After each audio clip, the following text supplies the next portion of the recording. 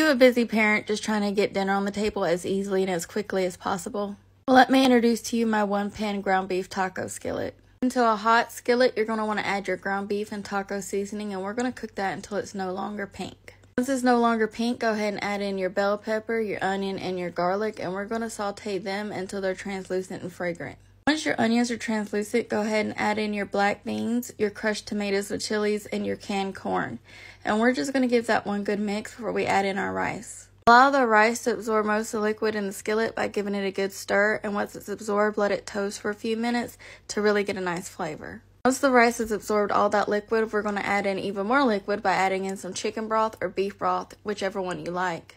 Once the rice is nice and fluffy, top it with some cheese and some sliced jalapenos. And once that cheese is melted, you can serve it right on up. And you can find this recipe available in my new ebook, 9 1-Pan Meals. And like always, you guys, until next time, bye now. Love y'all.